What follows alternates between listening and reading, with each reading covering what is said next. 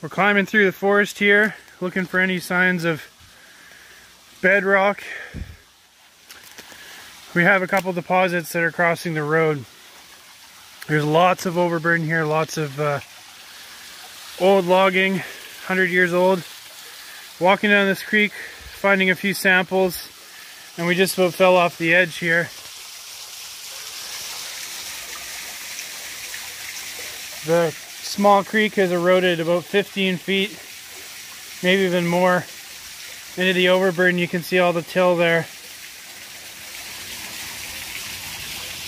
Doesn't look like bedrock is anywhere close.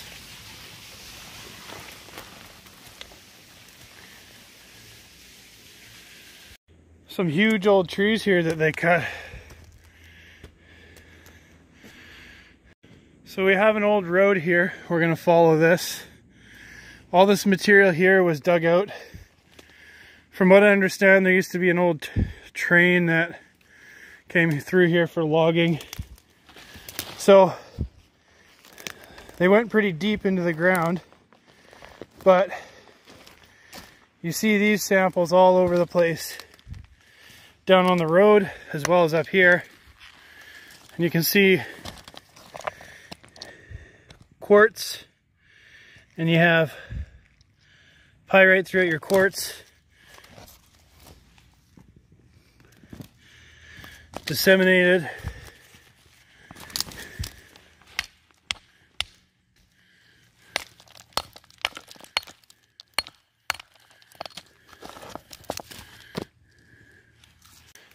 We got a bit of bedrock showing here. If you take a look, you can see the darker stuff, almost black. That's sphalerite. All your other shiny stuff there is pyrite. Exposed a bit of bedrock here on the side of this little swamp. You can see that right there is sphalerite, definite pyrite, disseminated. Maybe 2 to 5% of the rock is mineralized. Definitely consistent rock type with the deposits over there. This is interesting as well. Here, this little creek, all these soils are just completely rusted out. There's this odd little square shaped area here. Found an old pick. Someone was looking for something. Fungus, anyone? Starting to go up quite a bit here. Found a couple float samples. You can see still quite a bit of iron pyrite. Shows you you're still in your mineralized zone. We just walked down this creek here. Same bedrock. You got your gray silicous rock with disseminated pyrite. Lots of float samples in this area all along here with pyrite, and again your gray silicous rock. We came out just around that corner, the telephone pole. We covered this whole area from here all the way to about 500 meters that way. Scoured the forest for the last 6 hours. There's not much exposed. Gonna have to do a lot of trenching up in there, but here at one of the showings, you can see here there's some sphalerite.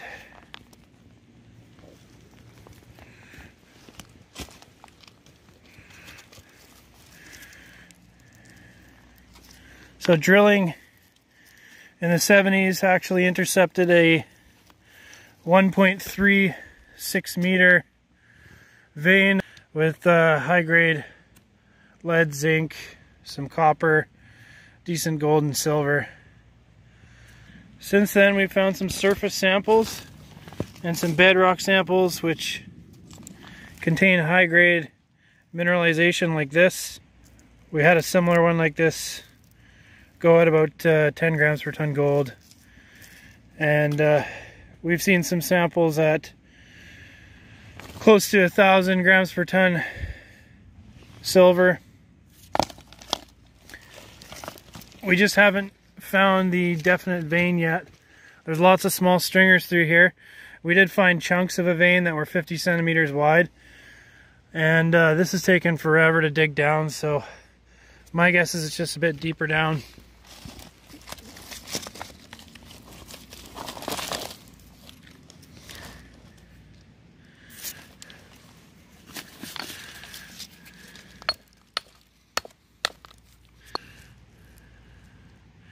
This will probably run about 10 to 15% lead and equal zinc. You can see how oxidized all this is. And there is a quartz vein right there with about 10% pyrite, chalcopyrite, galena, and sphalerite. Here's some quartz with pyrite, just dug out of bedrock in the road there. This is basically a 75 meter, probably a bit more, minimum zone. And you can see all the areas of oxidization. You got stringers, and you got obviously that 4.5 foot or 1.36 meter vein that they intercepted 65 meters down. There's obviously stringers everywhere. You can hammer them out of the bedrock. And we did see loads and loads of pyrite going up on the whole backside for about 500 meters. Down there you have a zone similar size, maybe a bit smaller, and you see chalcopyrite with good gold, silver, and copper. Before we head out, I thought I'd show a couple samples from this zone. Just chipped these out of the bank. This is sphalerite, and if we put this under the XRF, it would be between 25 and 35% zinc with good silver, gold, and a couple percent lead. And we know this because we've XRF'd 1,000 of these. Here is another one. You can see this one is mostly galena with some sphalerite. And these ones on the XRF show crazy amounts of silver. They got some good gold, silver, lead, and zinc.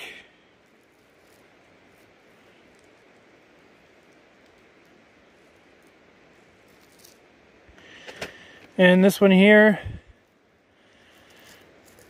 again, you have lots of galena, lots of sphalerite right there with pyrite. And if you put this under the XRF, this area here would show you have a high concentration of arsenic, probably a few percent, which would also show some gold.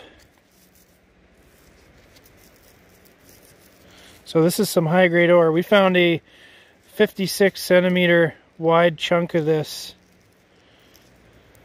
So you know there's at least that size of vein somewhere. Probably quite a bit bigger, and quite a few of them. This is the area where they popped the drill hole in the 70s, and they drilled, intersected it over there, almost directly under where that quartz vein is. So obviously that quartz vein has to widen and get quite a bit more mineralized. Show you a couple things on the way to the large copper zone.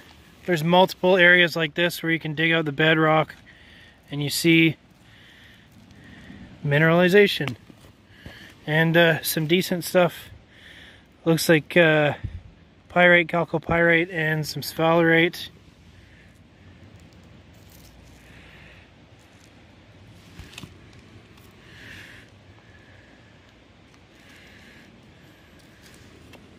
Lots of samples like this all over the place. So there's lots of small little zones like this, from couple meters wide up to 20 meters wide, where you have all this in the bedrock. And while you do have some values in here, it's nothing like at the major showings.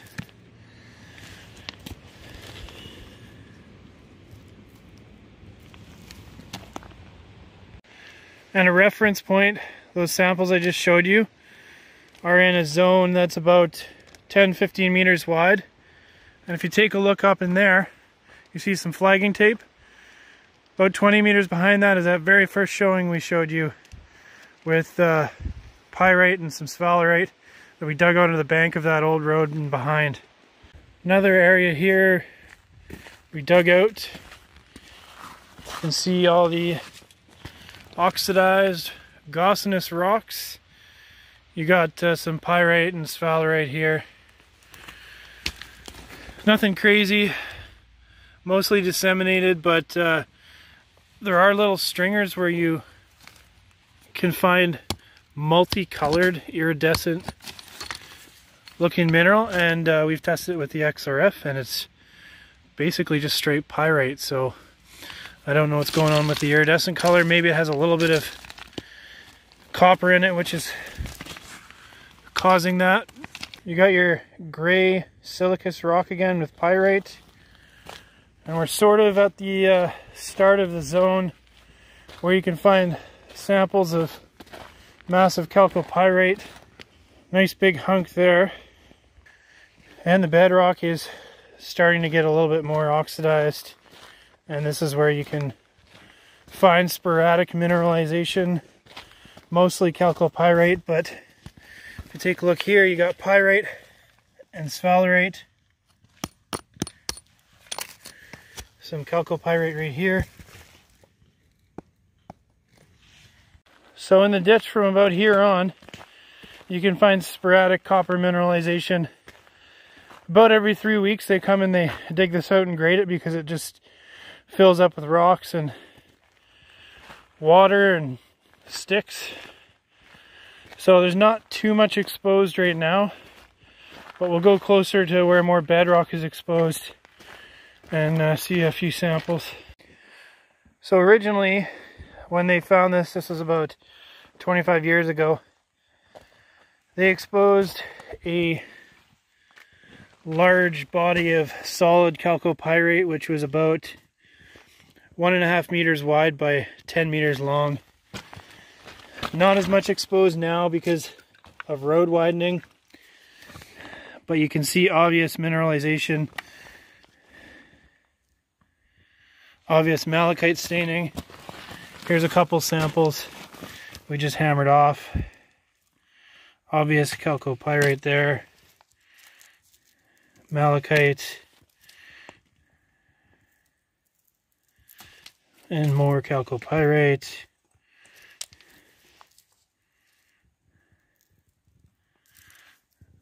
So this is all solid mineral there.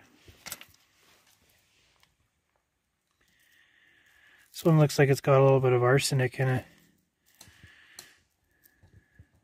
which is good because the samples with high arsenic often contain the highest gold here. Again, solid chalcopyrite. Here's a nice one we just hammered off bedrock.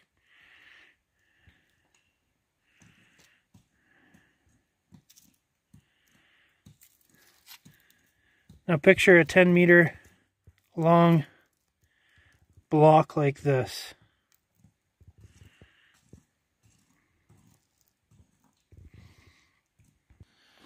Another nice hunk here. We'll hammer this in half. Just noticed another one right there.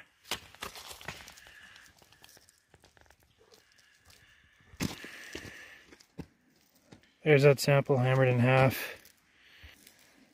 Other piece.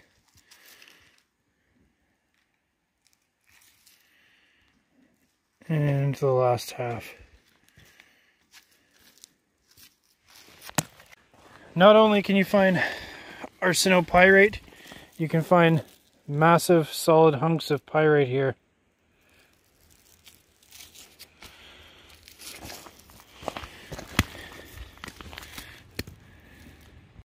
We found a 70 kilogram boulder of this stuff, which is about 150 pounds of just solid pyrite.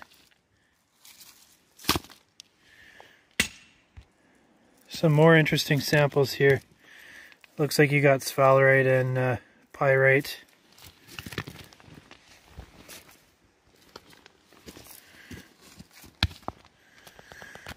Here's a couple with arsenopyrite.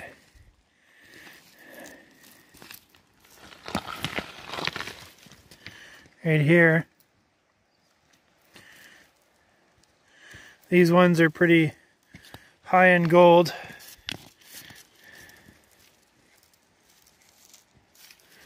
There's quite a few samples here. Anyway, that's basically it for this portion of the claim. Hope you guys enjoyed. We did a long walk today, about 2-kilometer round trip through the forest. Found lots of samples.